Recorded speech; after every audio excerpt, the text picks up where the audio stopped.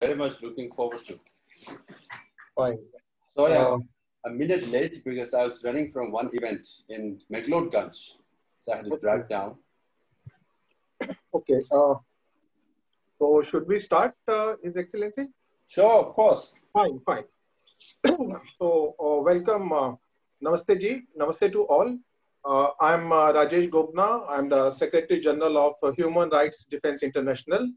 And on behalf of our President, Mr. R. Venkatramani, and all other office bearers of HRDI, I welcome all the participants attending this webinar on human rights violations addressing about in Tibet and Xinjiang. HRDI is supporting the cause of marginalized sections of society and has also taken up the issue of Baha'is, Bhutanese refugees, Tamil refugees, Hindu refugees from Pakistan and Bangladesh. HRDI has also raised issue of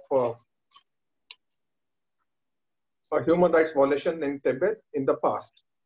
HRDI is concerned about the plight of Buddhists in Tibet. HRDI is equally concerned about our Muslim brothers and sisters in Xinjiang who are suffering the crisis of existence. To discuss this issue of international importance, we have with us His Excellencies Dr. Lobsang Sangay, and the Honorable President of the Central Tibetan Administration, popularly known as Government of Tibet in Exile. We also have with us Professor Kondapalli from Department of Chinese Studies, Jawahar Nehru Universities, Professor Abanti Bhattacharya, Department of Chinese Studies, University of Delhi, and Professor Anand Kumar ji from Jawahar Nehru University, who is a staunch supporter of cause of Tibet. We also have with us Mr. Shyam Parandey, who is the Secretary General of Antarashtriya Sahyog Parishad, and Mr. Munish Gupta, Secretary, Foreign Correspondents Club of South Asia. As our chief guest is scheduled to attend another program at 6 o'clock, so without wasting any time, I seek the permission of our chief guest and keynote speaker, His Excellency, to begin this program. Am I permitted, sir? Of course, yes. Thank you very much, His Excellency. First of all, I invite Mr. Shyam Parandey, Secretary General of Antarashtriya Sahyog Parishad, who has inspired Human Rights Defense International to organize this event. Shyam Parandey is one of the founders, friend, guide, and philosopher of HRDI. Mr. Shyam Parandey. Shyam Parandey.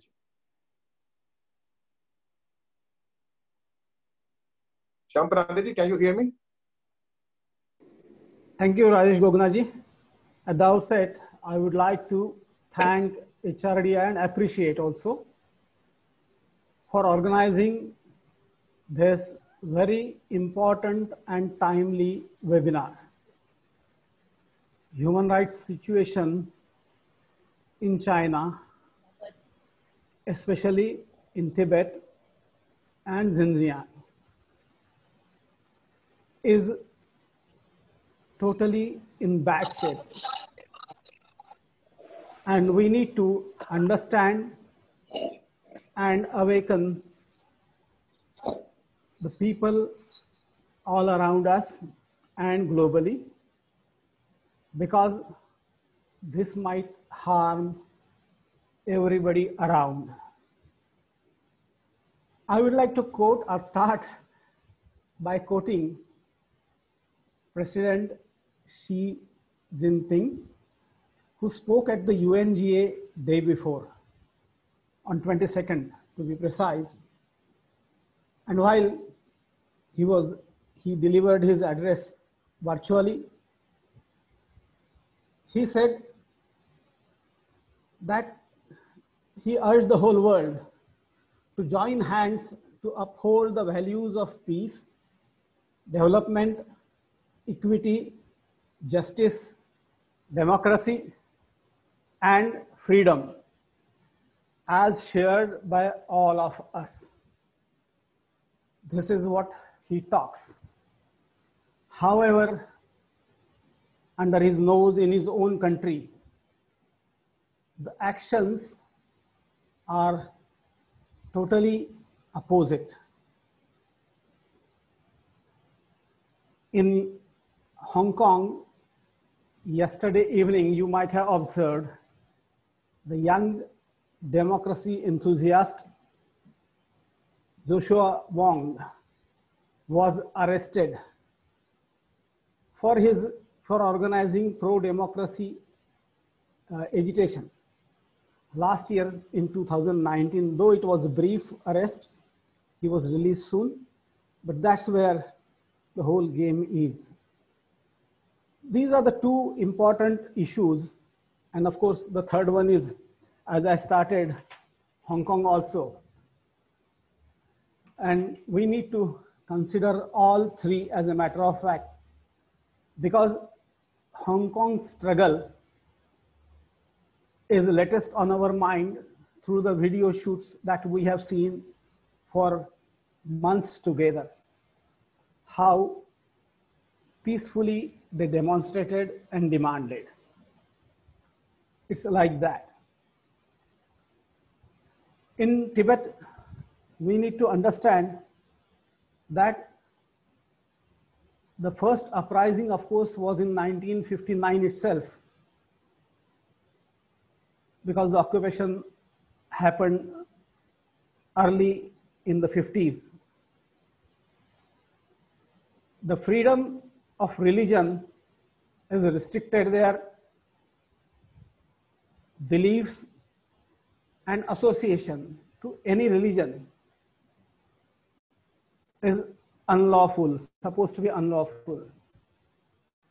And arbitrary arrest, maltreatment in custody, physical and mental torture, forced abortion and sterilization are all order of the day. This is regularly happening. This has happened for decades together. And yet, the president of that country talks of democracy and equity and peace. Tibetans, under the leadership of His Holiness Sri Dalai Lama Ji, had been carrying on a peaceful, long-time protest. However, they are all branded as terrorists. This is something ununderstandable. It's beyond anybody's understanding. And in Xinjiang, anybody could be, the disappearance happens regularly. Someone is sent to the detention camps, and the detention camps, I need to inform, has about 1 million people into them, these detention camps. Because somebody's wife has worn her veil, the person has been sent to detention camp. Somebody offers his prayers post his lunch or dinner. He is sent to the detention camp for that very purpose. Someone is detained for violating the one-child norm. This is the condition in China. Whether it's Tibet or it's Xinjiang or it's Hong Kong, the human rights have no value. They are violated day in and day out. While the president talks about peace, the president talks about democratic values, he acts right opposite. Unless and until there is a global opinion which will create pressure on the country and the president, the situation will never change. We have to take upon ourselves this very important and crucial vow for the establishment of Tibetan freedom, democratic values that Tibet has been struggling for. And I'm sure that we'll be delighted soon to listen to His Excellency, the President of Central Tibetan Administration, Dr. Lobsang Sangay. And with us today are renowned China specialists and Tibetan specialists, like Professor Anand Kumar, who has been struggling for Tibet, studying, watching China and struggling for Tibet for decades together. Professor Srikanth Kondapalli is a well-known name as a China expert.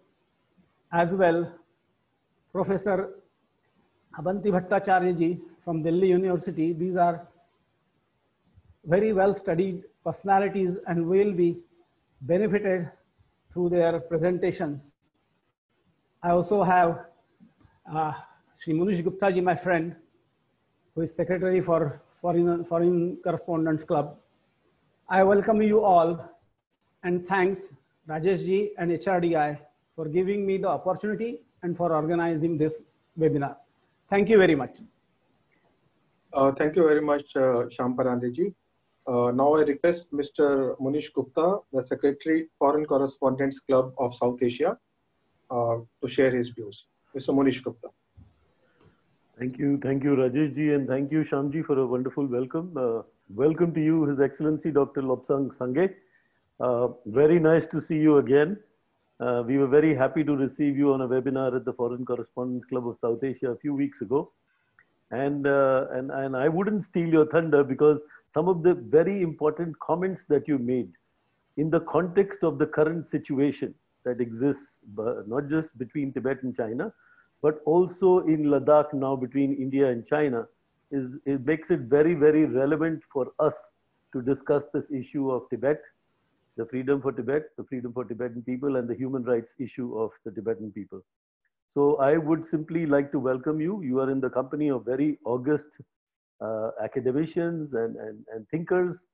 And I am also a part of HRDI, and I thank you very much, sir, for taking this time to come and join us and address us. And I look forward to hearing your comments today and possibly also reporting them so that people around the world can know more. Thank you. Thank you, Rajesh. Thank you, Munish Gupta ji. Now I request Professor Abanti Bhattacharya from Department of Chinese Studies, University of Delhi. Professor Abanti Bhattacharya. Ma'am, can you hear me? Sorry, I did not unmute. Please, ma'am. I'm very honored to be invited to this very important conference. And in fact, I'm very thankful to Govna ji and Shyam Parandey ji to have me in this very important conference, because the issue is, because given my expertise, I'm not a human rights specialist, but my expertise is on understanding is on India, China, Tibet, and for a long time I'm watching. And human rights violation, I see it from a territorial perspective. And today's given circumstances, I guess the Tibet issue, we have to level this up at a, I think at a much higher level rather, not restricting to just human rights violations in Tibet or Xinjiang, but contesting this idea of human rights, which is prevalent in, and their justification prevalent in China. So we need to raise this debate, contest that, and also contest the whole concept of global governance based on Chinese notion of human rights. So I think, and here I think India needs to play a more active role in not only in contributing, I mean, shaping the debate on global governance and what human rights should be, because Western human rights is also, we have seen how even the West human rights violations are quite common. So therefore we need to have our own dialogue about human rights and to present a challenge to the Chinese concept of human rights. And I will try to present my thoughts on this, and thank you very much for inviting me. I'm sorry, Professor Bhattacharya. Yes. So I think we were expecting much more from you. You have concluded too early. Oh, am I supposed to start? Yes, ma'am. Oh, sorry. I thought we will have our Honorable Prime Minister Lobsang Sangay No, speech. Mr. Lobsang would be in the end of it. Kindly start. I invited you to share your views, please. Okay, so let me begin then. I'm so sorry. I didn't understand this. Just one second.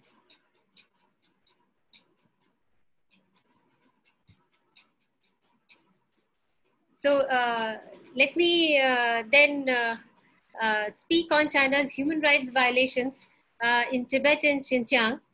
I'll be speaking right on this topic. And we know that human rights violations in Tibet and Xinjiang are well documented. It's a living experience for all our Tibetans. So it is not a recent phenomena. It has been part of Chinese domestic policy since the foundation of the PRC. So it is important for us to understand not just what is happening inside Tibet or Xinjiang, but why it is happening. To answer this question, why, it is important to understand what Tibet and Xinjiang mean for China. My contention is human rights abuses in Tibet and Xinjiang are integral aspects of Chinese nation building process and hence an aspect of territoriality. Since it is rooted in the prerequisites of nation building, it has driven the Chinese state to adopt a repressive policy towards the minorities. This is my basic contentions. And so what we need to also understand what constitutes this nation building for China.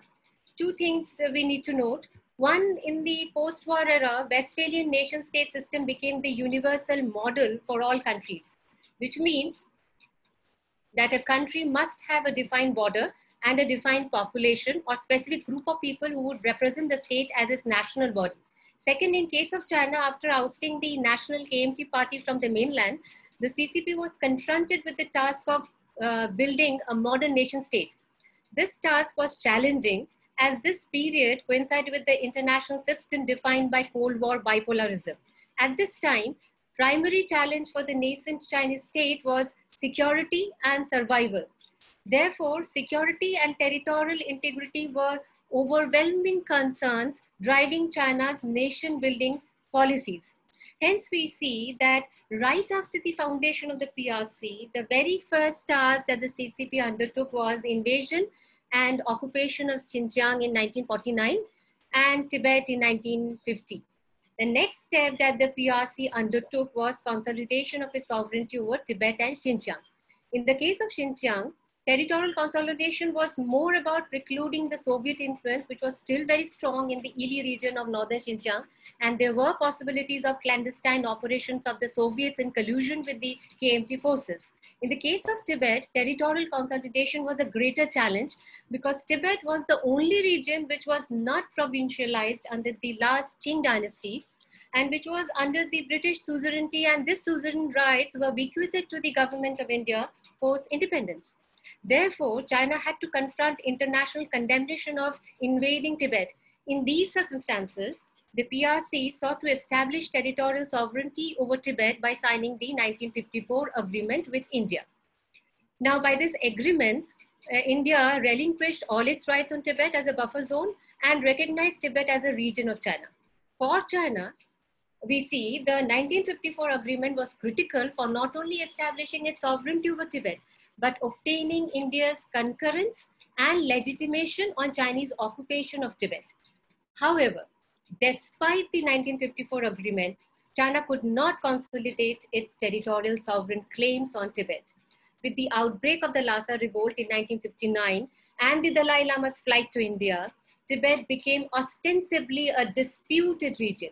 Externally, the Tibet issue got entangled with the border dispute with India, and this entanglement rendered Chinese sovereignty over Tibet a truncated one. Internally, since the 1960s, China's Tibet policy forced the Tibetans to undertake the most arduous journey on foot and escape to India.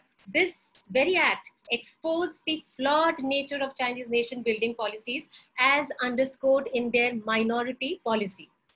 Now, Chinese sovereignty over Tibet was further weakened with the outbreak of series of Tibetan revolts in September 1987, March 1989, then again in 2008, followed by series of self-immolations beginning from 2009 that peaked in 2011-12. These unrests inevitably brought the Tibet issue to the forefront of global consciousness. Coupled with this Tibetan unrest, the linking of the Chinese invasion of Tibet with human rights violation from the 1960s onward further internationalized the Tibet cause.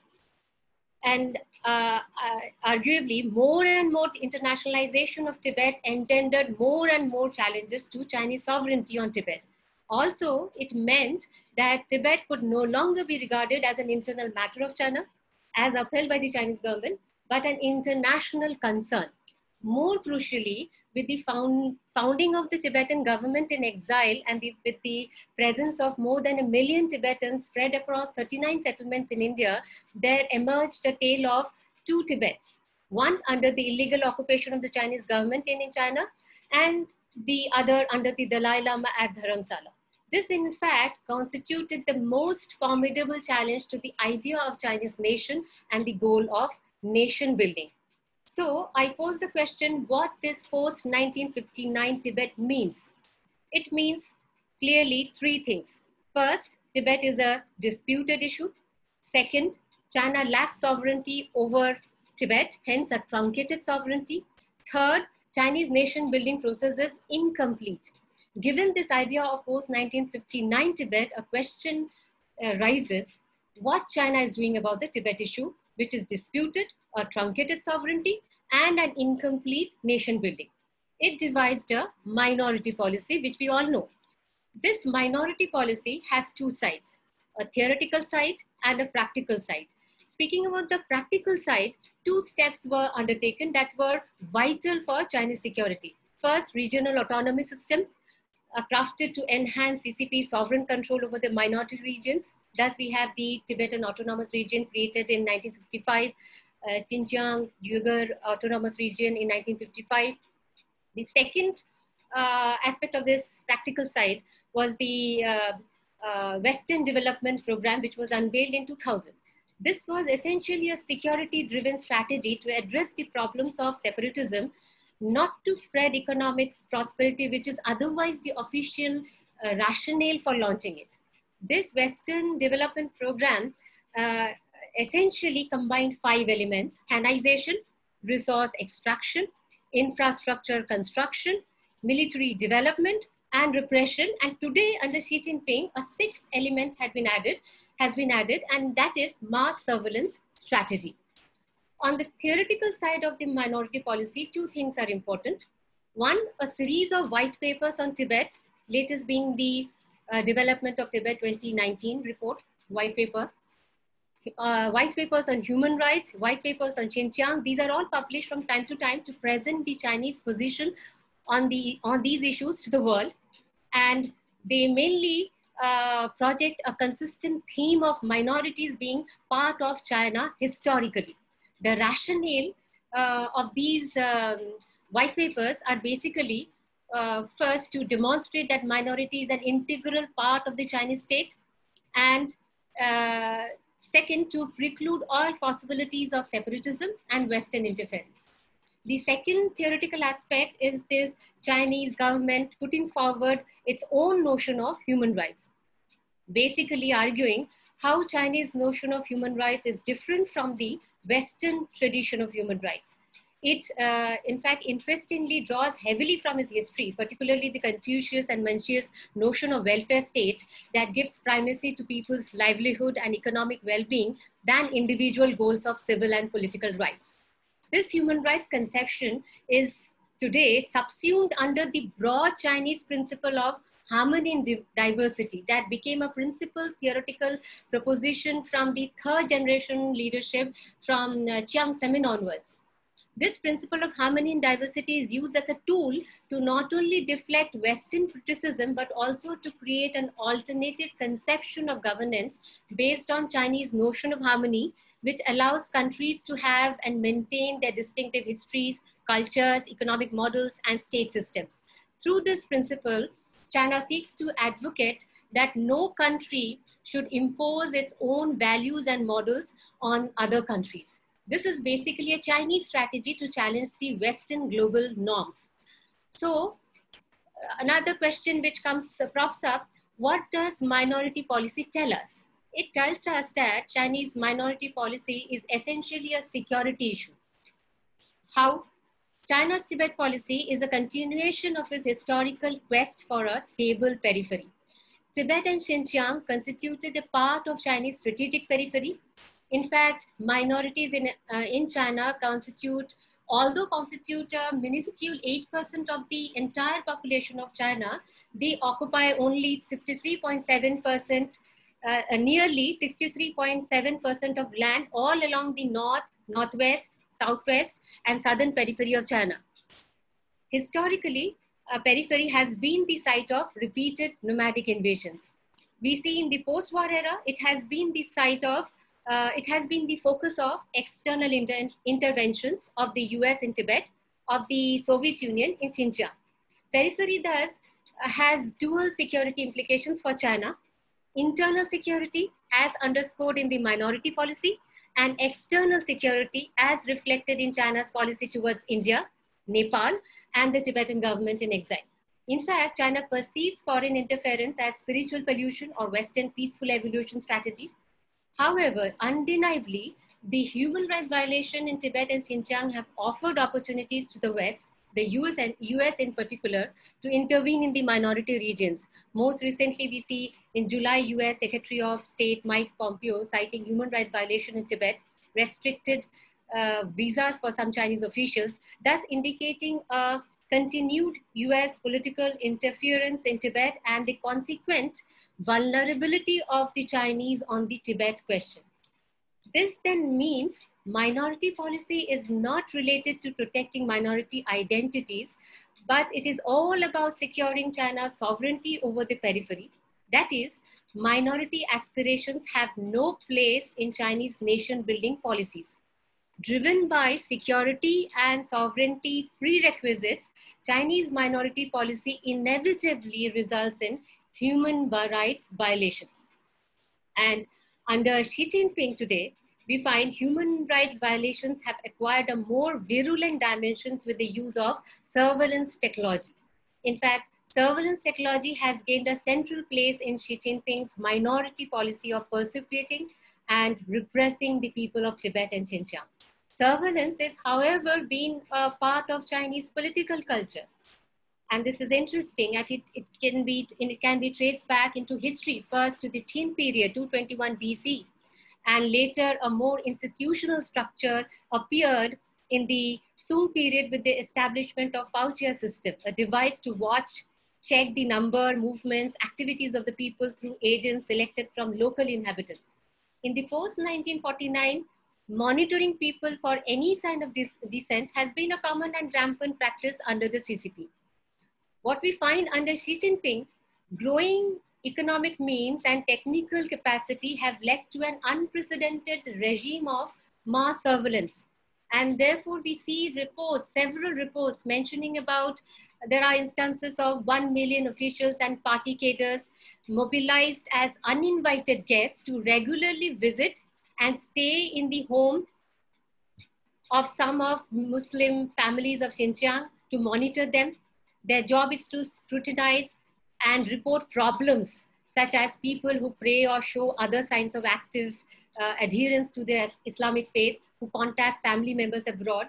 And therefore we see, without regard to any internationally recognized right to privacy, the Chinese government has deployed video cameras throughout the region, combined them with facial recognition technology, deployed mobile phone apps in input data from officials' observations as well as electronic checkpoints, and process the resulting information through big data analysis. Conclude within 2 minutes, please. Yes, I will do that. Data is then used to determine who is to be detained for re-education.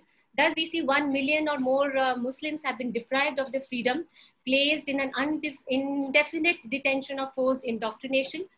These detentions have created countless orphans, children whose parents are in custody, who are now held in schools and state-run orphanages, where they too are subjected to indoctrination. Arguably then, mass surveillance strategy has emerged as an integral part of its nation building process and an essential tool of territorialization. This is carried out under the innocuous term of Sinicization. As recent as August 28 this year, in a two-day forum on the future governance in Tibet, Xi Jinping highlighted the necessity of Sinicization of Tibetan Buddhism and of building an impregnable fortress to maintain stability in Tibet. China is seeking to replicate the strategies of repression and mass detention adopted in Xinjiang as steps towards Sinicization and national consolidation. In fact, Sinicization of Tibet has acquired prerequisite focus under Xi Jinping, given his urgency to fulfill the China dream. And that is achieving the two centenary goals, 2021 and 2049.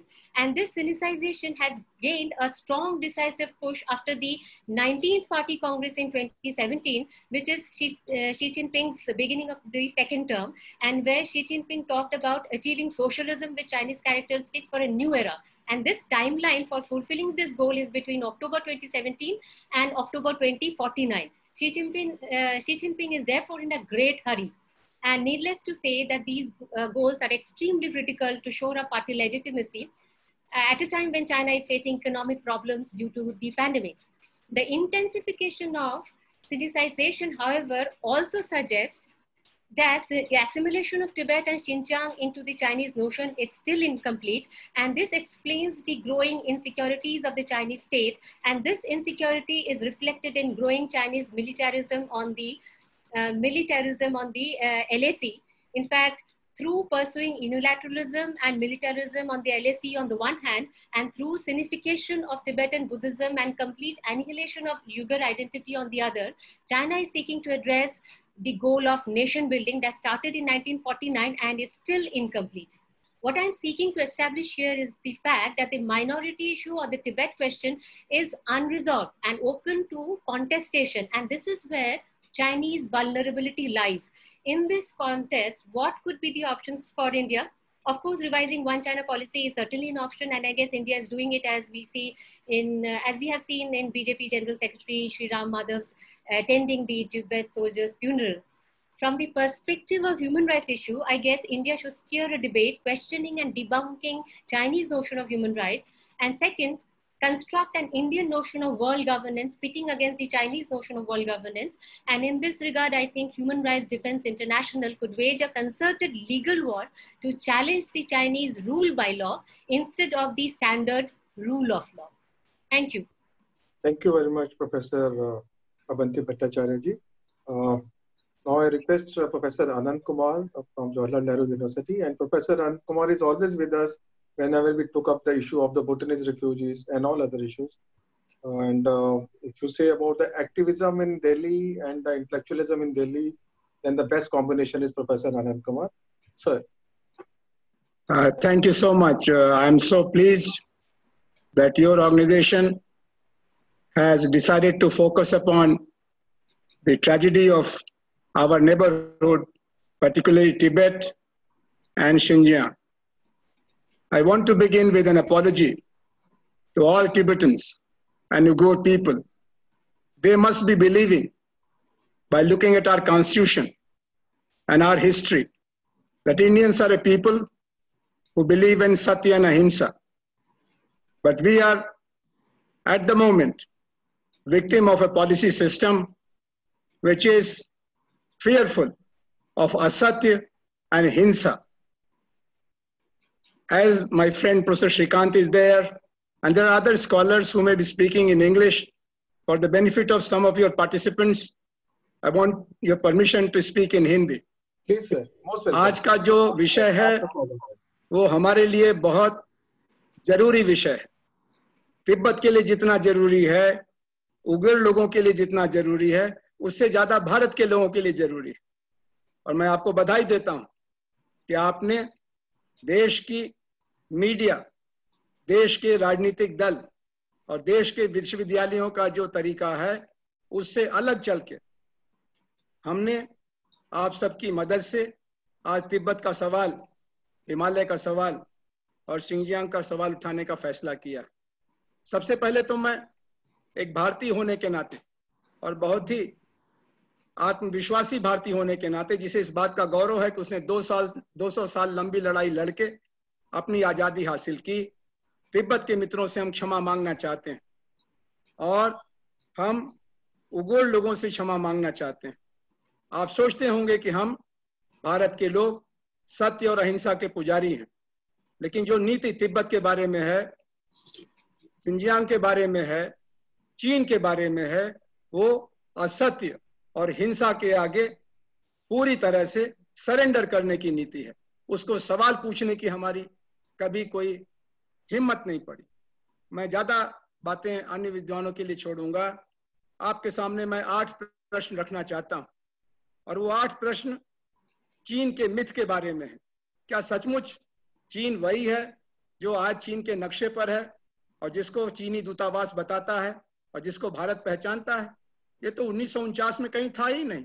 ये तो बिल्कुल नया राजनीतिक भूगोल है, जिसमें उन्होंने खुद वो मानते हैं कि जिसको शिंजियांग कहते हैं चीनी भाषा में, उसका मतलब है न्यू फ्रंटियर।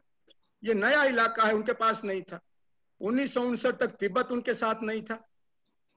उनके पास जो राष्ट्रीयता की कल्पना थी डॉक्टर सन्याल सेन की, उसमें वो मानते थे कि हान लोग, तिब्बती लोग, मंगोल लोग, उगोर लोग, ये मिलके एक भविष्य का राष्ट्र बनाएंगे जिसमें सबकी मर्यादा होगी, सबका सम्मान होगा, सबके अधिकार होंगे। वो वादा तो छूट गया, लेकिन हम एक हारे हुए देश के नाते, जो हमको हराने वाला देश है, उसी की भाषा बोल रहे हैं। दूसरी बात, ये तिब्बत में मानव अधिकार का सवाल कहां से आ गया? जो देश गुलाम है, which is one of the post Second World War colonies in the modern world system, what can we think of in terms of human rights facilities? I'm very happy with the presentation of Professor Abanti Bhattacharya.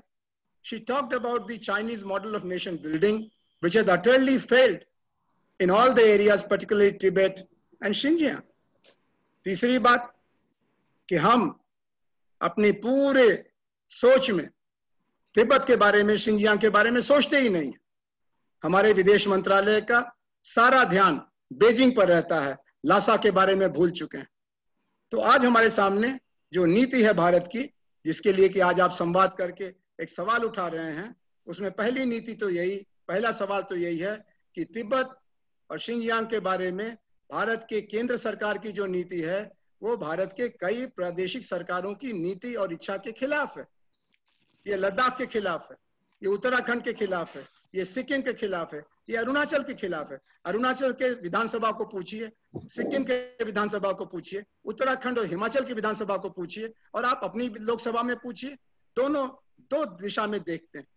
दूसरा, भारत का रक्षा मंत्रालय और भारत का विदेश मंत्रालय तिब्बत के बारे में दो अलग अलग तस्वीर देखता है। रक्षा मंत्रालय की निगाह में अपनी जान की कीमत पर भारत की सेवा करने वाले सैनिकों की निगाह में भारत की सुरक्षा के लिए, तिब्बत की आजादी के लिए काम करना जरूरी है। बगैर तिब्बत की आजादी के भारत की सुरक्षा असंभव है। और विदेश मंत्रालय की निगाह में तिब्बत को छोड़ के बाकी सब सवाल के बारे में बात करो, तो किसके बारे में बात करोगे? संयुक्त राष्ट्र संघ के बारे में, अमेरिका के बारे में, हांगकांग के बारे में? तिब्बत भारत की सुरक्षा की जो दीवार टूटी 1962 में, उसका सबसे बड़ा कारण तिब्बत की गुलामी थी। और जब तक तिब्बत पर चीन का कब्जा है, ये पूरा हिमालय क्षेत्र जो कभी चीन का नहीं था और शायद आने वाले भविष्य में नहीं रहेगा, लेकिन आज तो वो चीन के कब्जे में है। और कभी गलवान घाटी में, कभी अरुणाचल में, कभी सिक्किम में, कभी उत्तराखंड में और कभी हिमाचल में चीन आपको 1000 कट से खून बहाने को मजबूर करेगा और आप कुछ नहीं कर सकते, क्योंकि आप तिब्बत का सच भूल चुके हैं। तीसरी बात कि हम चीन की दृष्टि से तिब्बत को देख रहे हैं या भारत की दृष्टि से देख रहे हैं। चीन की दृष्टि से भारत अगर बोलना शुरू करता है तो वो तिब्बत को चीन का ऑटोनोमस रीजन मानता है, और भारत की दृष्टि से तिब्बत चीन द्वारा हड़पा गया, शिंजियांग चीन द्वारा कब्जे में किया गया भूगोल है। और अगर आज तिब्बत हट जाए तो चीन के नक्शे का 1/4 खत्म हो जाएगा। ये कोई किलोमीटर 2 किलोमीटर का मामला नहीं है। ये 2.5 मिलियन स्क्वायर किलोमीटर एरिया कब्जा में किया है इन्होंने, which is so pathetic, so illegal. The whole world talks about it except Indian schools, Indian colleges, Indian diplomats and Indian politicians. They have no idea about the reality of or myth of one China and reality of Tibet. चौथा सवाल है कि स्वराज और स्वायत्तता। हम लोग कभी कभी आज सांगे जी से भी लोग पूछेंगे कि आप आजादी चाहते हैं कि आप ऑटोनॉमी चाहते हैं। पिछले दिनों इसी तरह की एक चर्चा थी जिसमें एक तिब्बती लामा ने हमसे उलट के कहा कि आप आजादी के बारे में हमको बोलने देंगे? हम नहीं, चिड़िया भी आजादी चाहती है, पशु पक्षी आजादी चाहता है, हम तो मनुष्य हैं, हम क्यों नहीं आजादी चाहेंगे? लेकिन अगर हम आजादी के लिए बोलेंगे तो आप हमको धर्मशाला में भी नहीं बैठने देंगे। दिल्ली में आपने शपथ ग्रहण समारोह में 6 साल पहले बुलाया था, चीन ने नाराजगी जाहिर की, फिर शपथ ग्रहण दोबारा जब हुआ 2019 में तो आप हमको भूल गए। सबको बुलाया आपने, हमको भूल गए, क्यों? क्योंकि चीन को खुश करना। तो ये स्वराज बनाम स्वायत्तता का जो सवाल है, ये तिब्बती मित्रों से मत पूछिए, ये अपने से पूछिए कि क्या आपके अंदर ये साहस है कि जो देश 1912 से 1949 लगभग आधी शताब्दी आजाद था, उसको 1949 से 1959 में गुलाम बनाया गया। आप उस सच को बोलना चाहते हैं कि नहीं चाहते हैं? बेचारे तिब्बती क्या बोलेंगे? आपको बोलना पड़ेगा। भारत की आजादी के बारे में महात्मा गांधी 1929 तक कंप्लीट इंडिपेंडेंस की बात नहीं कर पाते थे, लेकिन ब्रिटिश पार्लियामेंट में भारत के मित्रों ने आवाज उठाई, अमेरिका में आवाज उठी, रूस में आवाज उठी, और फिर भारत के स्वतंत्रता संग्राम को भी ये साहस मिला कि वो पूर्ण स्वराज का सपना कराची सम्मेलन में 1930-31 में पास करे। फिर भी उनको 15 साल लगा भारत वालों को 26 जनवरी मनाते मनाते। 1930 से शुरू किया और 17 साल बाद 1947 में। तो हम तिब्बती मित्रों से कहना चाहेंगे कि आप आजादी का सपना मत छोड़ना। आपका जो पुराना तिब्बत का नक्शा है उसको मत भूलना। उसको तिब्बत में चीन ने काट के टुकड़ा टुकड़ा कर दिया, और हमारी सरकार ने नया नक्शा बना, उसमें तिब्बत को पीपुल्स रिपब्लिक ऑफ चाइना का इंटीग्रल पार्ट बना दिया। पीपुल्स रिपब्लिक चाइना के जन्म के पहले तिब्बत था। आपने उसको, जो जन्म से 60 साल बाद का देश था, उसको 60 साल पहले के देश के बारे में कह दिया इंटीग्रल पार्ट है, और उससे चीन नहीं सुधरा। आखिरी 3 सवाल ये हैं कि हम दलाई लामा के बारे में परेशान है कि भारत के बारे में परेशान है? दलाई लामा क्या चाहते हैं, ये नंबर 2 का सवाल है। भारत क्या चाहता है? भारत अपनी सुरक्षा चाहता है कि नहीं चाहता? भारत अपना सम्मान चाहता है कि नहीं चाहता? आप चीन के आगे झुक गए तो सारा दक्षिण एशिया, सारा एशिया पैसिफिक रीजन, वो भी चीन के आगे झुक गया। आप पिछले 6 साल में 18 बार चीन गए, तो नेपाली प्रधानमंत्री बेचारा क्या सोचेगा? भूटान वाला क्या कहेगा? ऑस्ट्रेलिया वाला क्या कहेगा? वियतनाम वाला क्या कहेगा? म्यांमार वाला कहेगा कि इतना बड़ा देश भारत है, दुनिया का सबसे बड़ा लोकतंत्र, इतनी बड़ी सेना है, इतना इनके पास संपत्ति है, और ये जब चीन के दरबार में झुक झुक के आदाब बजाते हैं तो हम क्यों झगड़ा लें? पहले चीन और भारत आपस में सुलझा लें, फिर हम देखेंगे। और जब तक भारत दबा रहेगा, हम भी चीन की जी हाँ करेंगे। तो नेपाल ने भी नक्शे की लड़ाई शुरू कर दिया, पाकिस्तान का तो कहना ही क्या है। साहब 2 मिनट। आखिरी 2 सवाल ये है भाई जी कि तिब्बत की नीति है कि हिमालय की नीति है? भारत के पास न तिब्बत की नीति है न हिमालय की नीति है। अगर हम 1959 से चल रही समस्या को सुलझाना चाहते हैं तो late there be a Himalayan policy. फिर हम आंख मूंद के जिंदा रहना चाहते हैं या आंख खोल के जिंदा रहना चाहते हैं? We are living in denial of Tibetan tragedy. जितने लोगों ने भारत के आजादी के लिए फांसी की सजा झेली थी, उससे ज्यादा लोग तिब्बत की आजादी के लिए आत्मदाह कर चुके हैं। भिक्षु और भिक्षुणी, वियतनाम में 1 दर्जन 2 दर्जन लोगों ने आत्मदाह किया, सारी दुनिया में हलचल मच गई। और तिब्बत के सवाल पर सैकड़ों से ज्यादा लोगों ने आत्मदाह किया और हम चुप हैं। मैं यहीं पर अपनी बात को खत्म करता हूँ। बहुत धन्यवाद। बहुत बहुत शुक्रिया प्रोफेसर अनंत कुमार। और जादू है आपको मैंने पहली बार 40 साल पहले सुना था, तो भी आपको सुन के जोश आया था, और उसके बाद हर 10 साल में सुनने का मौका मिलता रहा। मैं चाहूंगा कि ईश्वर मुझे बहुत बड़ी उम्र दे, लंबी उम्र दे, ताकि मैं वर्षों तक आपकी बातों को सुनता रहूं। शुक्रिया बहुत।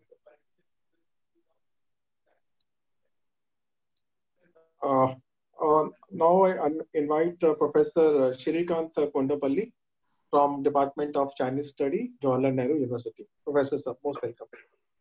Namaskar. Namaskar. Let me thank the organizers the HRDI and the distinguished speakers and participants. It is indeed a privilege to be with you.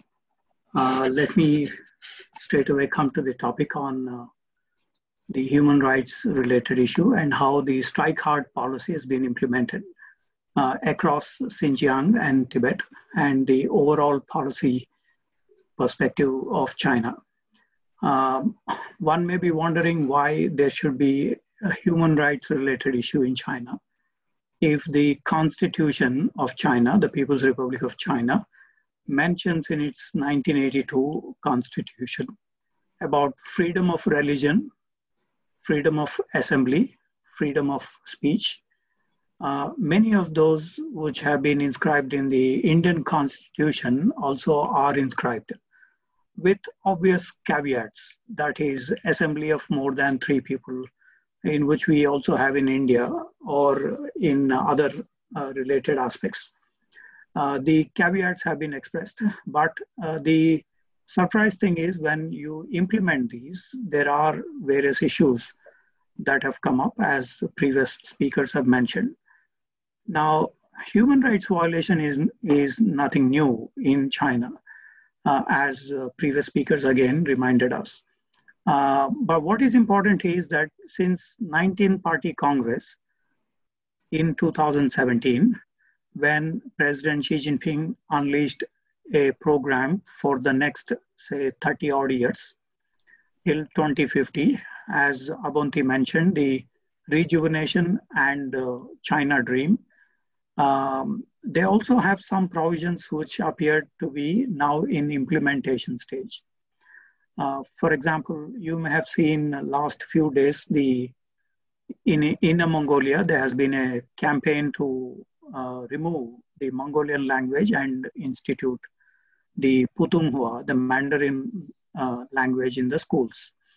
So this has been an extension of the policies that China has been implementing in Xinjiang and in Tibet for a long time. So the 19-party Congress now is looking at more in terms of consolidating the Communist Party as part of its rejuvenation.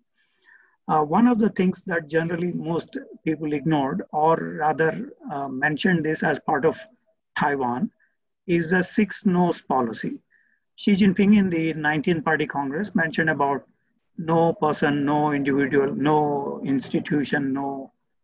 So 6 no's has been mentioned, can divide China from the rest of its parts. So the 6 no's policy has been a major thrust area in the 19-party Congress. Now, generally people have adopted this to Taiwan, but it has potential implications. In fact, it has implications for Xinjiang or Tibet or Inner Mongolia or other ethnic minority regions in China. What we are seeing since 2017 19-party Congress is a kind of ethnic rebooting. China Dream, China Rejuvenation also has a certain rebooting of this. And this rebooting is important because previously, since 1949, there were efforts by some leaders to suggest to integration, national integration, much as Indian government follows the National Integration Council and other towards the indigenous people in India. So the national integration policies have been one which interchangeably have been implemented. If you look at, say, late 1970s, during Hu Yaobang's visit to Tibet or in other periods.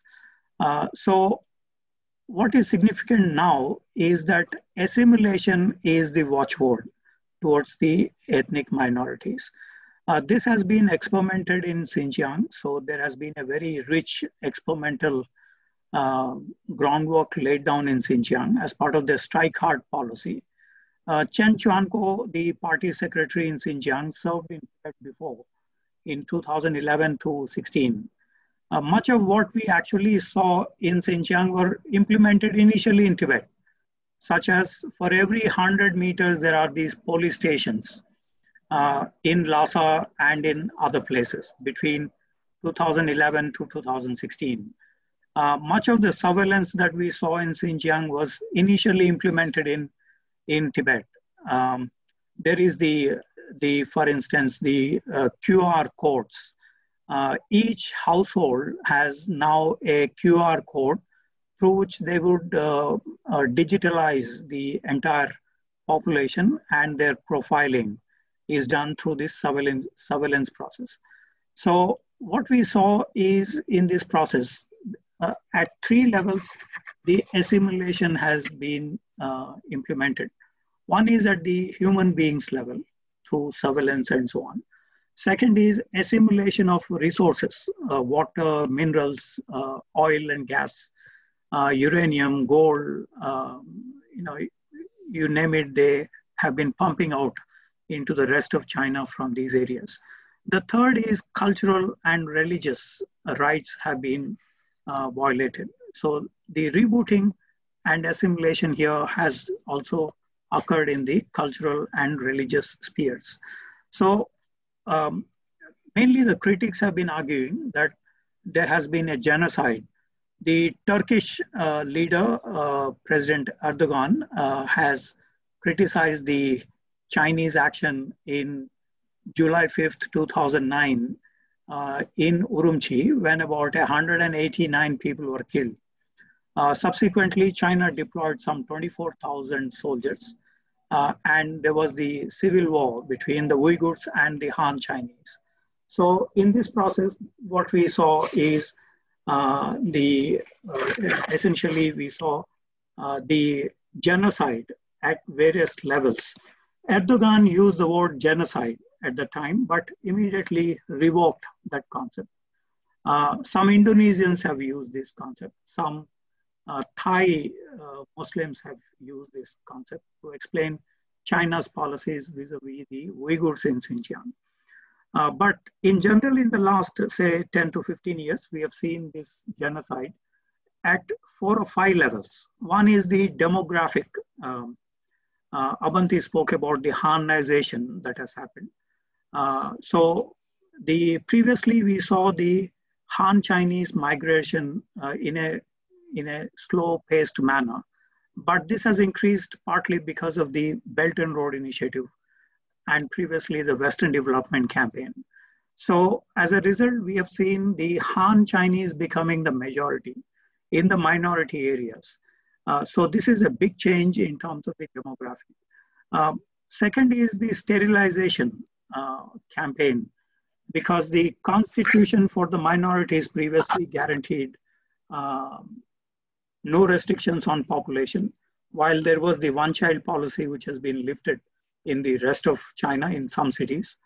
That was not applicable to the minority areas, but now today there is the reverse, the sterilization campaign, especially among the Uyghurs and other Hui nationalities. So this has led to a kind of demographic profiling and reduction in terms of the population in their own land, despite the constitutional guarantees in this regard. The second genocide we have seen is in the religious sphere. For instance, in Xinjiang, there is the Quran has been sinicized. Many passages in Quran have been deleted, and the whole script has been modified here in Xinjiang.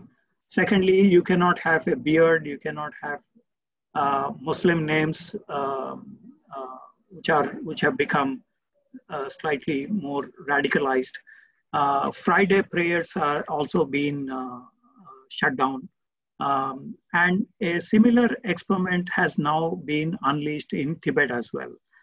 Previously in Tibet, we cannot see the Dalai Lama's photograph in the monasteries. This has been removed, and also as part of the self-immolation campaign that was there a few years ago. Due to this, there has also been restrictions in the religious spheres. So a second major change that has happened is in the religious sphere, which is is actually hitting the identity of many of these nationalities in China.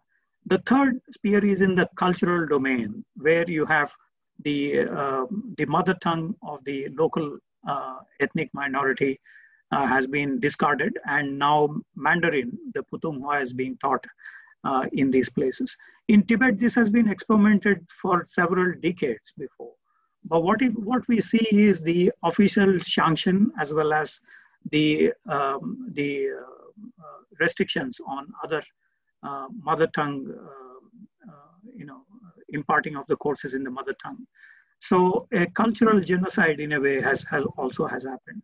In economy as well as in environmental issues, there has also been a major thrust because of the Belt and Road Initiative projects.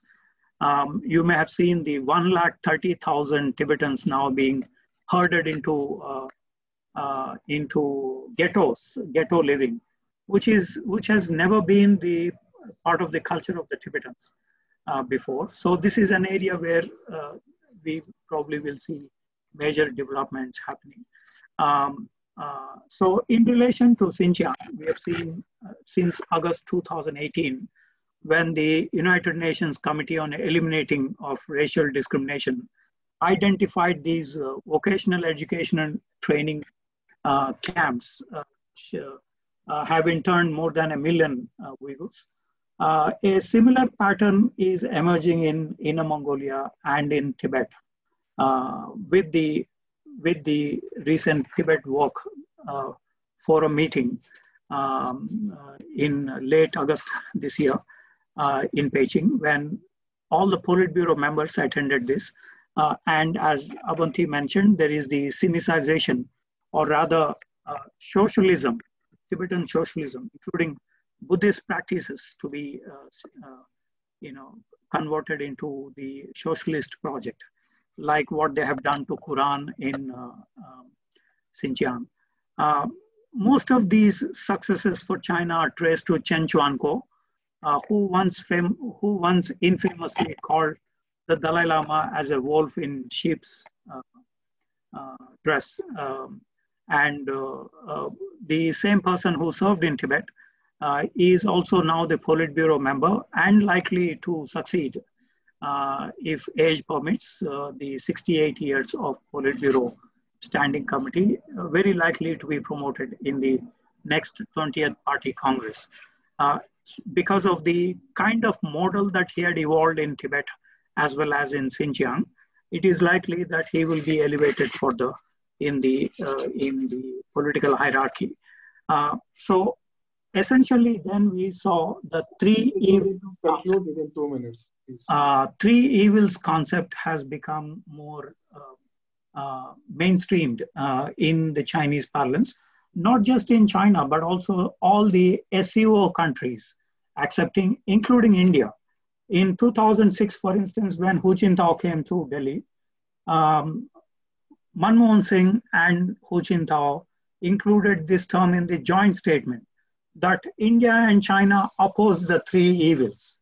What are these three evils? Separatism, extremism, and splitism, which are basically linked to the Uyghurs, the Tibetans, the Taiwanese, and the other ethnic minorities in China.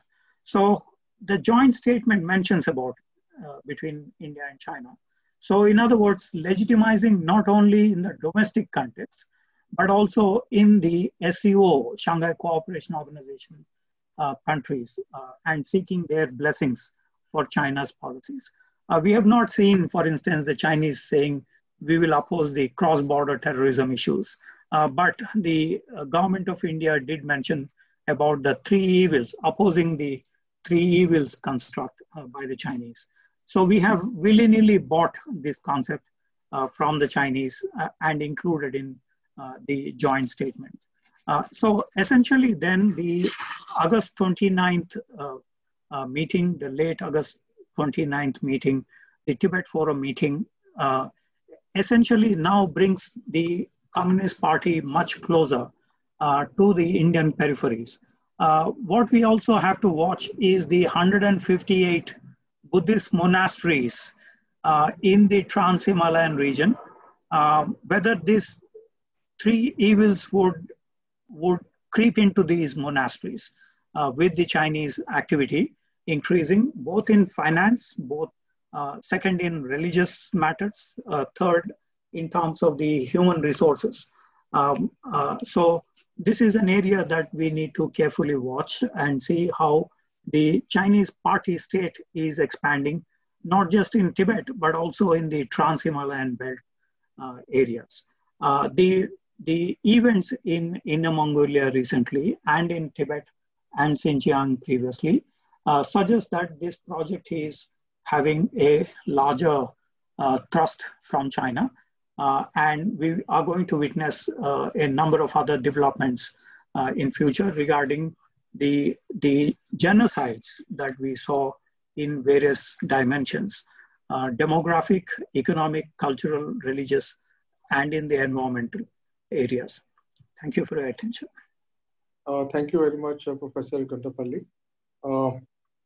I assured the support staff of His Excellency that all the speakers would conclude their speeches by 5:30, and we are just 2 minutes late. And now I request His Excellency to share his views. And the best thing is that His Excellency received his degree of BA Honours and LLB from University of Delhi. And being a member of the Executive Council of the University of Delhi, I invite His Excellency to come to Delhi University as soon as this COVID business is over, and we will have your speech in Delhi University, and the Vice Chancellors and all senior officers would be present, along with the Principal of Hansraj College. She's trying to join this meeting, and maybe very soon you may be able to see the Principal of your institute. So, Dr. Lobsang, after receiving his LLB degree from University of Delhi, got a Fulbright scholarship from Harvard Law School and completed his LLM degree in the year 1995 and had spent 15 years at Harvard University.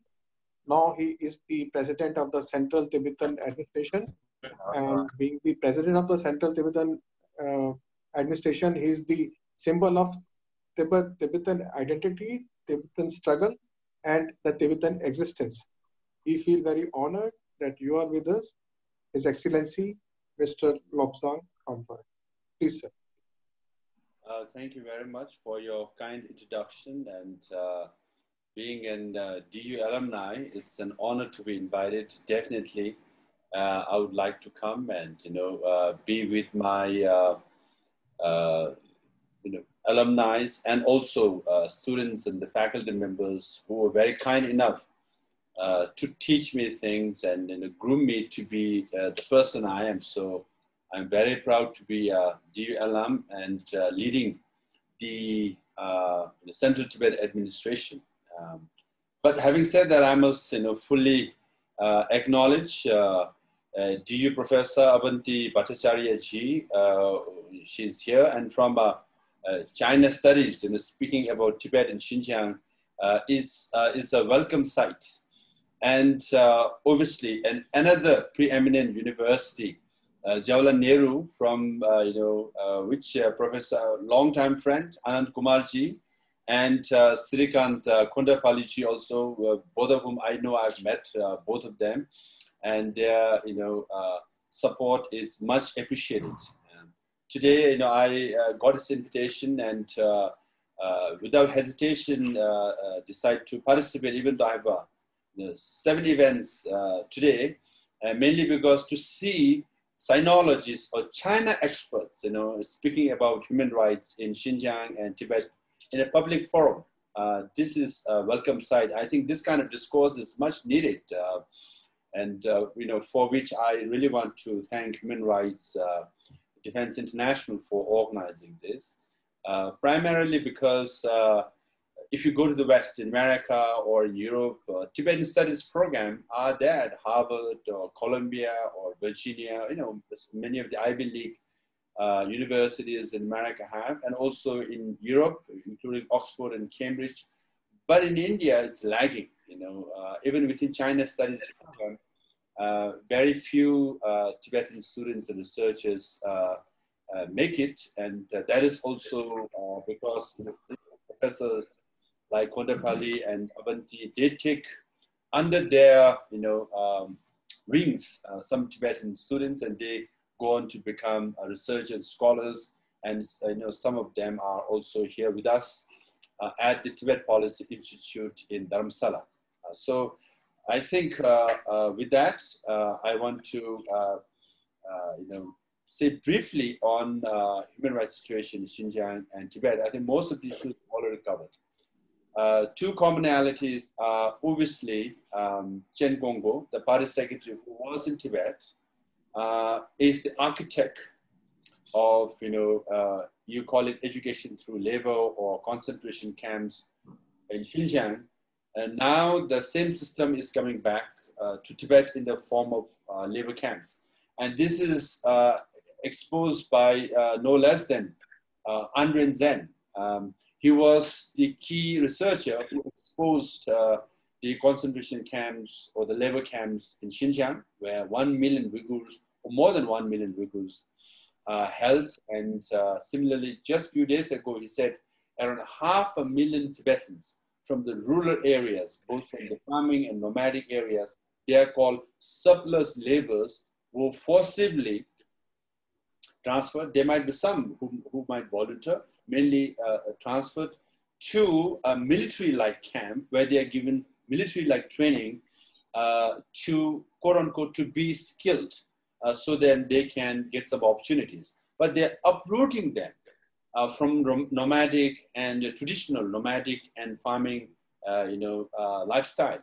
Similarly, Human Rights Watch have also come out with a report a few years ago where even 2 million or so nomads from the mountains were removed and put in ghetto-like system near or at the urban centers of Tibet. This way, they can, as Professor Kondapalli said, and Abanti and others also said, they can fulfill the assimilation drive. Assimilation is an age-old strategy of the Chinese government. It has gone on for hundreds of years, and that is to convert Tibet into a Chinatown or a Chinese province and make Tibetan into Chinese. So this is what they're doing. And so cultural assimilation, and they have this technological mechanism to enforce the assimilation. And that they do through grid system, which is both manual and technological. Now through grid system, everybody's issued a sophisticated ID card. Now from the look of it, when you have a sophisticated ID card, which is good because you can identify yourself, the government can identify yourself and provide social services. But there's very advanced chip in the ID card, and then physically they put a lot of checkposts all over Tibet. Each time you swipe your ID card, your movements are tracked. Now, accordingly, there's an algorithm and there's a software which collects all the data, and they can identify which farming area, which nomadic area, which town has more movements of people. More the movement, more suspicious we grow, and it comes under suspect group. And then there'll be more surveillance, and there'll be more manual surveillance, physically. So not only they have spies, and not only they have policemen, but they also have what they call encouragers and discouragers. They have paid some money to do that. That means they encourage participation in events like, the Chinese government events. And they discourages people, their own neighbors, from participating in, illegally though, in His Holiness, during His Holiness birthday or any other traditional days. So this is how they control the whole Tibetan plateau and Xinjiang. And this grid system is implemented both in Xinjiang and Tibet. And they have, what they call Neighborhood Watch, which they adopted from the Soviet era. But in the Soviet era, Neighborhood Watch was essentially of 1,000 family members or so. Now this is broken down to 100 family members, and 100 family members do the Neighborhood Watch by rotation. So now you have 100 family 100 families in one group, but once you started doing through rotation, each neighbor suspects the other, and each neighbor, will be jealous of others and think that, one will inform the other's activities. And so this how you create this environment of suspicion and fear. This is how they control Tibet. Because of this grid system, because of this neighborhood watch, which is so intrusive, right? That even at least in the 1980s, there used to be protests by Tibetans, group of 10 or 100, at times 200. Till 2008, there used to be a mass protest all over the Tibetan plateau. Now, these protests are limited and more or less disappeared because through this neighborhood watch, the grid system, the surveillance prevents them from doing any kind of activities. That's why they are forced to, resort to self-immolation. Because if you want to protest, likelihood of you being getting arrested before you organize a protest is very high. Once you organize a protest, if you talk to some people, you are likely to be arrested. Once you organize a protest, you get arrested. Once you're arrested, you go to prison, you suffer for a long time, you get tortured, and sometimes you disappear. Hence, genesis of self-immolation lies in this repressive system imposed on Tibetans. That's why 154 Tibetans have committed self-immolation. So this is the system in Tibet, and also similar in Xinjiang as well. Now on the other front, on the cultural assimilation, there was one data. In Tibet Autonomous Region, the so-called Tibet Autonomous Region, 92% of printing and publications are in Chinese language, which means only 8% are in Tibetan language. That means more books are printed and published in Chinese language, thereby encouraging people to read, write, and understand Chinese language, thereby forget and dilute Tibetan language. So incentives, resources are invested in Chinese language. And also at the education front, university level, medium of instruction is Chinese. High school level, medium instruction is Chinese. Middle school level, now even at the lower primary school level, they are saying they're trying to enforce Chinese as the medium instruction. So they want to educate the younger generation in Chinese language and less in Tibetan language, right? What it does is now even Tibetan history at Tibet University in Lhasa are taught or encouraged to be taught in Chinese language. Now, each word that they use, each sentence you use in Chinese language can be monitored very, very carefully.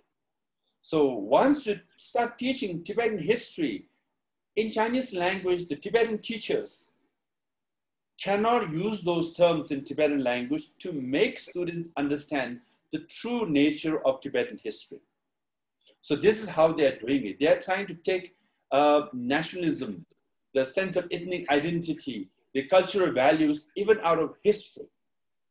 Now, recently Xi Jinping said, Sinicize Tibetan Buddhism, which means they want to teach even Buddhism in Chinese language, translate Buddhist texts in Chinese, which means they want to take the Tibetan narrative, the Tibetan experience, how Buddhism came from Nalanda or from India to Tibet. It's a long journey, it's a long, rich history where major contributions were made by lots of us, the translators, who translated from Sanskrit to Tibetan. This narrative is very enriching and also has this element of national identity and sense of pride that even in 7th and 8th centuries, despite all the difficulties, Tibetans managed to come to India, learn Sanskrit, learn Buddhism, take it to Tibet and translate into Tibetan language. This is a major, aspect of Tibetan history. Nowadays in the world, either the generals are heroes or politicians are heroes. In some cases, business people are also heralded as heroes.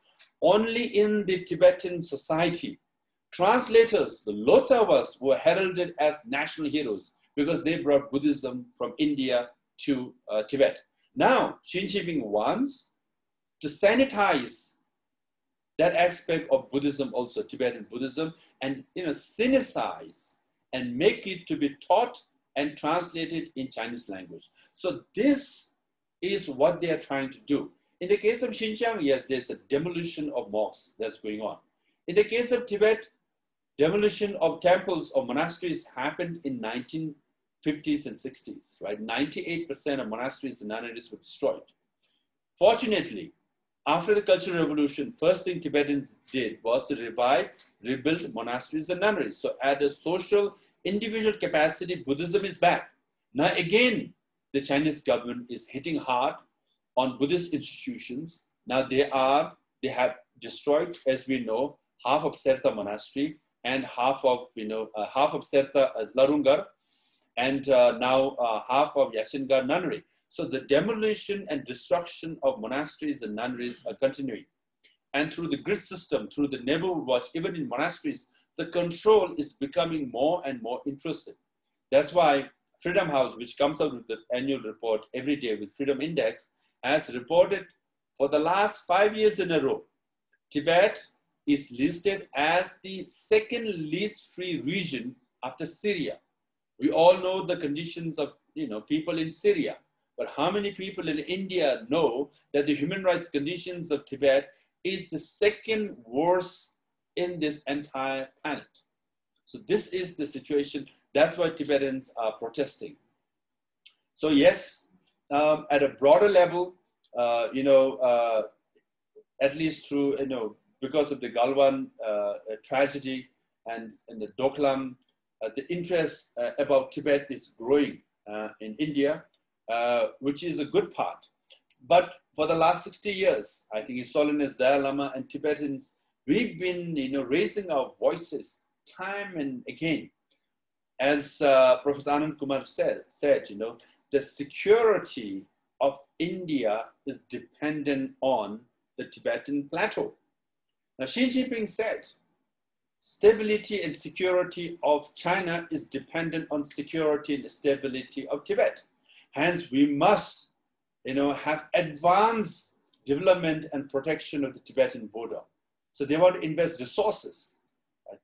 And then we must also echo the same thing in India and say security and stability of India is dependent on the Tibetan plateau, because 3,488 kilometers long border between India, and many media and intellectuals call it India and China. Right? It was always between Tibet and India. Shagapa once wrote a letter to the Indian government saying, at the moment, we have only 75 sepoys from the Tibetan side patrolling the border between India and Tibet. If India doesn't come to our rescue, the price you will pay will be much higher. Now, just in Galwan Valley, Ladakh, we are talking about 30,000 troops, from each side. So the price India has paid for, acknowledging or recognizing Tibet as part of China has been enormous. So we must review this policy at an intellectual level and come to a conclusion that yes, Tibet as a buffer zone between China and Tibet, China and India serves as the epicenter of peace, as a zone of peace. And each time you say Indo-China border, right, you are essentially welcoming Chinese soldiers. I was interviewed by many media and they're saying, why are they, intruding in our border areas, in Indian border areas? I said, because you say it's China's border. And they say, yes, we are coming to our border. Chinese soldiers will say, I'm coming to this border area because you say it's China's border. And we have been saying it's Indo-Tibet border. And then you must also acknowledge in 1986, His Holiness Dalai Lama wrote to then Prime Minister Rajiv Gandhi that yes, at one time to recognize Tibet as part of China, it's understandable. Now situation has changed. India should review it. It's been 35 years. Not even discourse has taken place. So yes, human rights violation is taking place partly because not many countries spoke and are speaking about Tibet because the Chinese government think they can act with impunity. The act with impunity is based on a confidence that neighboring countries and other major countries will not speak about Tibet. Now, the good thing is America is speaking about Tibet. Secretary of State Mike Pompeo just a few days ago spoke about Tibet. European countries are speaking about Tibet. Japan and Australia, they all are speaking about Tibet. And India also should do the same. Yes, at the grassroots level, at the people's level, there's a bit of awareness. At the intellectual level, human rights organizations are speaking about Tibet. But we must magnify this voice and make it louder, make it a national debate, a national review, and a review of national policy on Tibet. That way, you know, we can help improve human rights conditions of people in Tibet and also in Xinjiang. So with that, I want to end, and if there are any questions, I'm happy to answer those questions. So thank you very much to the organizers of, you know, Human Rights Defense International, and what a privilege to be with Professor Kondapalli, Abanti ji, and Professor Anand, Kumar, and all of you. Thank you very much. Thank you very much, His Excellency. We have a few questions, so I'm directly, without scrutinizing them, I'm directly going to the questions which have been shared in the chat box. And the first question is by Professor Anand Kumar. He says, what is this 50-50 vision of Tibetans? Kindly explain. Please, sir. Yes, 550 vision. So when I took the oath in 2011, I wanted to send a message to Beijing that if they think that after 50 years, Tibetan movement, the freedom movement in exile will dilute and collapse, we said they are wrong. Because the younger generation, an exile-born Tibetan, is taking over the leadership, political leadership. So hence I reflect the aspirations, the passion and determination of the younger generation, exile-born generation. So at that time I said, yes, we have lasted 50 years under the leadership of His Holiness Dalai Lama. If need be, we will last for another 50 years. So that's the message I sent. And then later I started formulating a policy called 550 vision, means 5 years and 50 years. So we must, you know, hope for the best, but prepare for the worst. So with that, our policy and projects of CTA is based on working towards solving the Tibet issue based on middle way approach for genuine autonomy for the Tibetan people in Tibet, but at the same time, preparing for a long haul for 50 years plan. So accordingly, we are restructuring, reconfiguring the Central Tibetan Administration and Tibetan movement as a whole. How can we make CTA and the Tibetan movement a transnational? How can we make CTA administration and a movement which, you know, rolls or works for 24 hours, seven days a week, 365 days. So when the people in Dharamsala, CTA, sleeps at night, people in Europe will get up and take over the movement and the administration. When the Europe starts sleeping, Tibetans in North America, in Canada and US will take over and keep the movement alive. And then when they sleep, people in Australia, New Zealand take over, Japan take over, and then come back to Dharamsala. So how can we have e-governance, electronic, digital, technologically sustained and widespread kind of movement? So that kind of movement we are thinking. That's the vision. Mr. President, Mr. Oscar has a question. He asked, what are the views of Mr. President on the way the Chinese are forcing the Tibetans to fight against their brothers in India? What is our stand of Tibetans fighting against brothers in India? This is the question which he has posed. Yeah, I didn't get the question. The question, he says that what is the stand of Mr. President about the fact that the Chinese are forcing the Tibetans in China to fight with the Tibetans who are living in India? So it is a fight between the Tibetans and Tibetans. Yes, there are some forced recruitment. These are the reports we hear. It's very disturbing. And you know, as I said, Tibetans feel that no country has done more for Tibetan movement than India. So Tibetan people have been generous. So Tibetans inside Tibet or outside Tibet have a lot of respect and love for people in India and this great nation of India. Because each time we open up Buddhist scriptures, it starts with Om, Jagar Ketu in Sanskrit. So The first sentence is Om, and always in Sanskrit or Indian language. So we pay homage to India, this holy land, the land of Buddha, with Bodh Gaya, you know, and then we then we read our prayers. So that much of respect we have for India. So obviously, you know, unless force, no Tibetan will ever fight against India. So Dr. Amarjeev Lochan has a question that what do the people of Tibet expect from the human rights organizations of India? How can we support the cause of Tibetans? Yes, I think there are many human rights organizations in India, and many have international accreditation, you know. So some are members of the United Nations Human Rights Council. When they participate in any human rights forums, they must speak up for the Tibetan issue. So this is also an appeal to the government of India that at the Human Rights Council and other forums, UN human rights experts, they are scholars, they are researchers, they are independent experts like, you know, Adwen Zen, who's trained and educated in Germany, who is an expert on China's quote-unquote minorities. So he came out with a major report on Xinjiang. I mean, that blew up the lead of human rights condition in Xinjiang. Now he has come out with a report on Tibet with 500,000 Tibetans in labor camps, right? Similarly, human rights organizations, researchers should research about Tibet and inform the international community, you know, and Indian government also should allow them to speak as an independent researcher at international forums. So this is very important because we've been speaking for the last 60 years. Often we were dismissed as victims. Obviously, you will speak only about sufferings. But in 2018, I said, either you transform China or China will transform you. So at the Geneva Forum in Switzerland, right? And I was quoted by news media also saying that. Now this year, the Secretary of State, Mike Pompeo, said exactly the same thing. Either we change China or China will change you.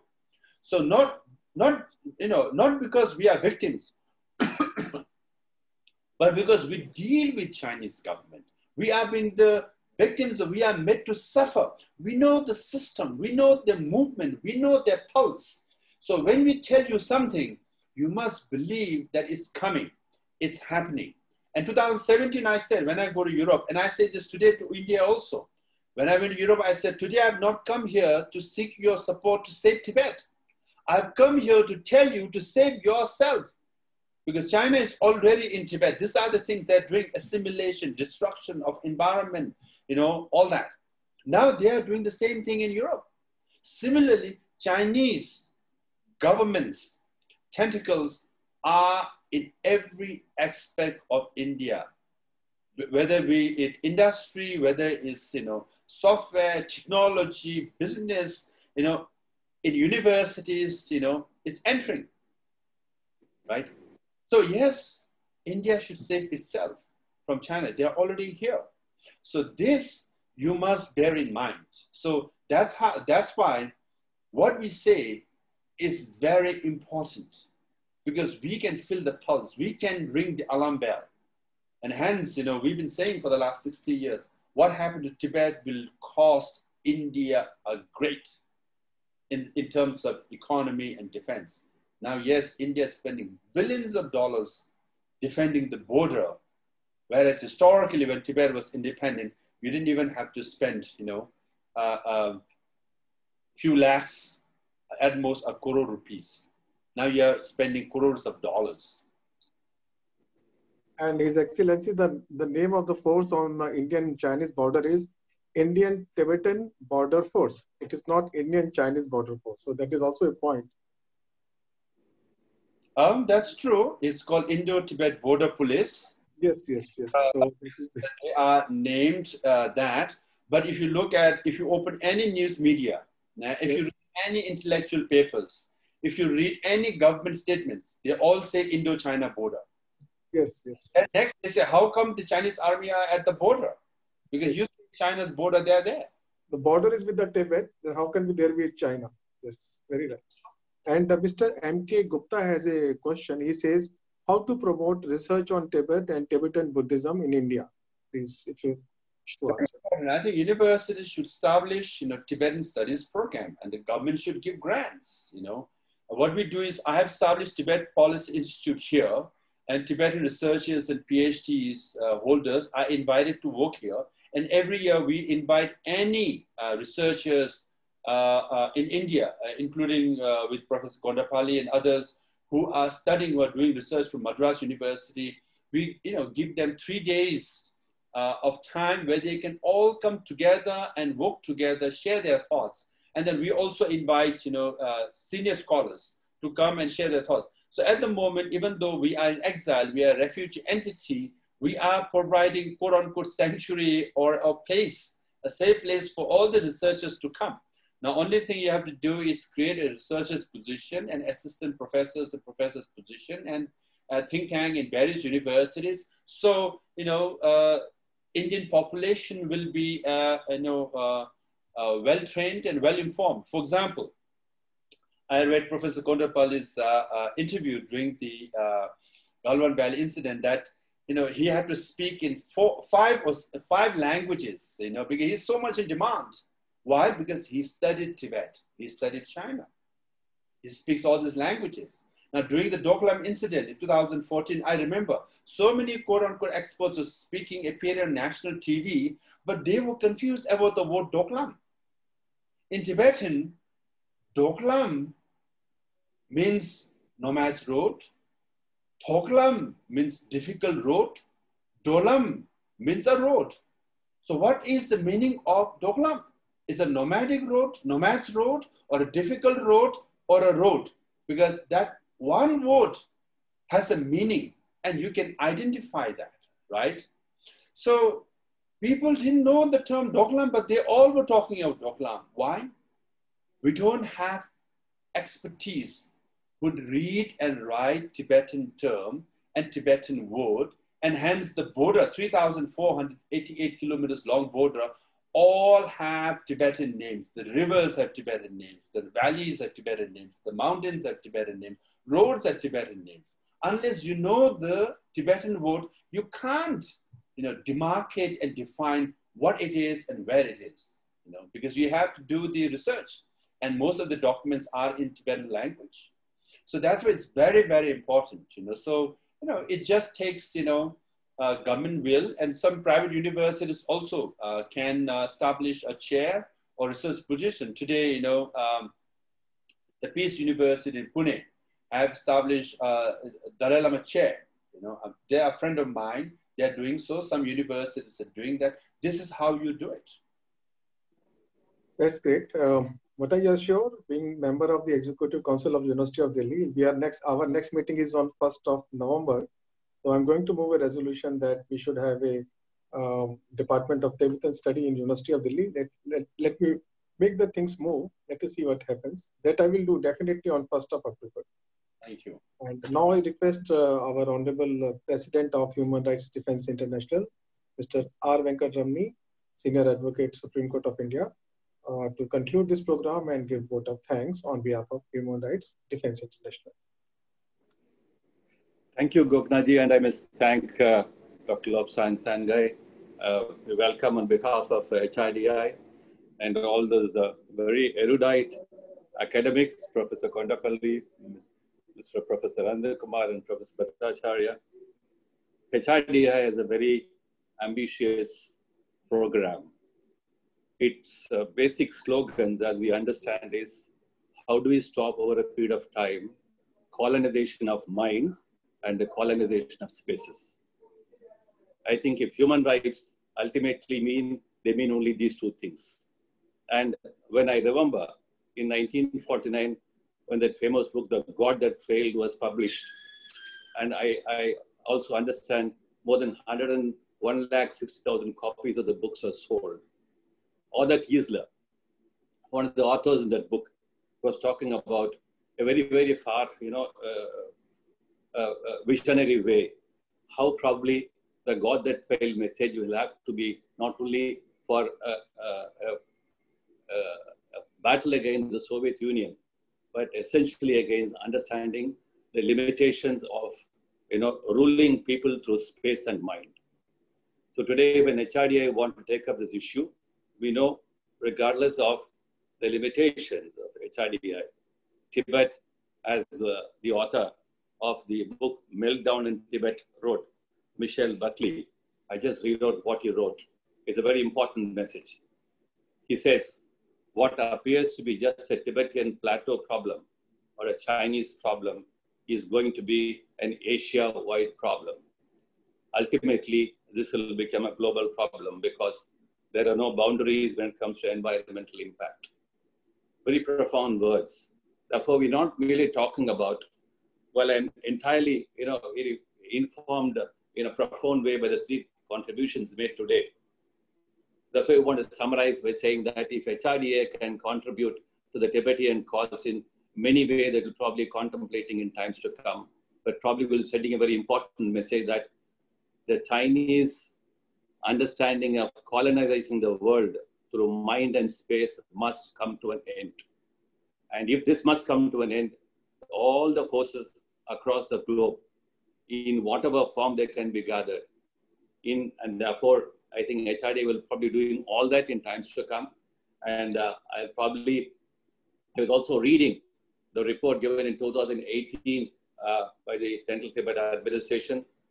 I just read what the Tibetan intellectuals and cadres who work in the Communist Party, the communist establishment in Tibet, make their judgment of Chinese communist rules in these terms, very instructive terms. I quote, in the first 10 years, we lost our land. That is, communist China invaded Tibet. In the second 10 years, we lost political power. The government of old Tibet was replaced by the communist establishment. In the third 10 years, we lost our culture. In the fourth 10 years, we lost our economy. I think there should not be any more 10 years when Tibet will be effaced out of earth. I think it's important for us as Indians that if your commitment to human rights beyond frontiers is important, we will have to commit to Tibet unconditionally. HRDI probably will try to do its best in this regard. I end by saying that every heart that beats, every hand that is raised, every syllable that is uttered, every feet that is ready to march, and every cry for freedom and justice are with you. And thank you for this wonderful webinar today. We will be always try to be with you. Thank you so much. And my special thanks to the three academics who made a very enriching contribution today. And I'm sure HRDI will try to gather their thoughts and piece them together in some narrative where we can probably think of carrying further, narratives on human rights in more not the utilitarian way, in more profound ways than what we've imagined so far. Thank you for your presence today. And thank you, Gogna, for this wonderful evening.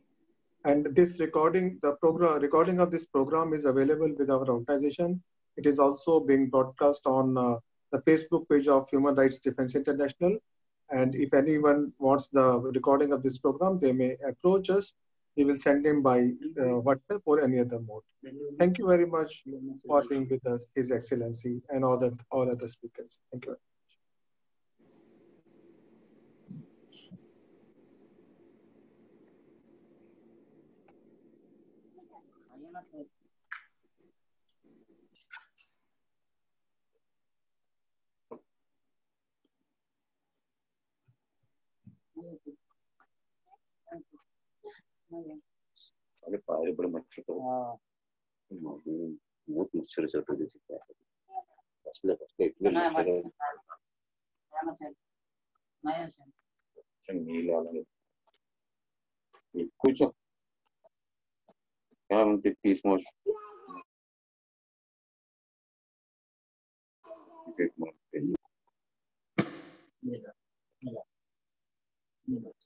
Todo por nila jinai to kar.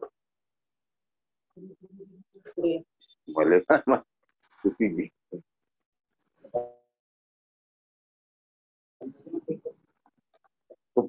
तो साला मरत नाही.